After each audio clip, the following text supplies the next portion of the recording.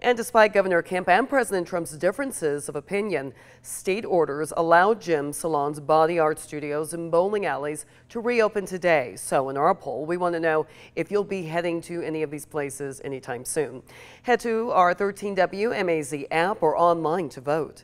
Chelsea Beinford shows you what some local businesses look like their first day back in operation. Well, just because salons and gyms can start reopening up again today, some of them are still choosing not to, like this North Macon nail spa. Some owners that did reopen shop today say the rush of customers was not as large as they predicted. Handmade signs and window frames around town alert consumers that some of their favorite stores and restaurants are still closed during the COVID-19 outbreak. Others have remained open, with customers spaced out and lined up outside to get in, like at this Joann fabric store off Riverside Drive. Today is the first day they allowed us to open. Friday morning, state orders allowed salons and gyms like Fitness Extreme to open their doors for the first time in weeks. Owner Jim Aston says his location wasn't as packed as he thought it would be. And I really expected to see at least one or two cars in the parking lot, but mine was the first.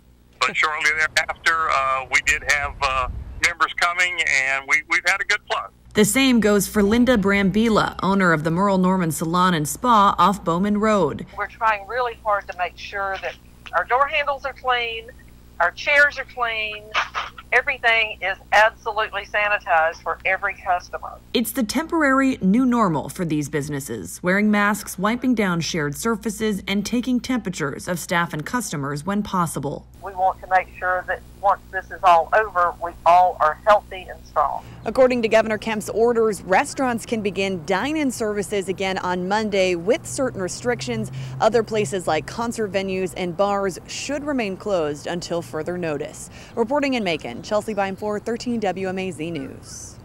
You can find the list of the state's 20 basic operation guidelines that businesses must follow on 13WMAZ.com.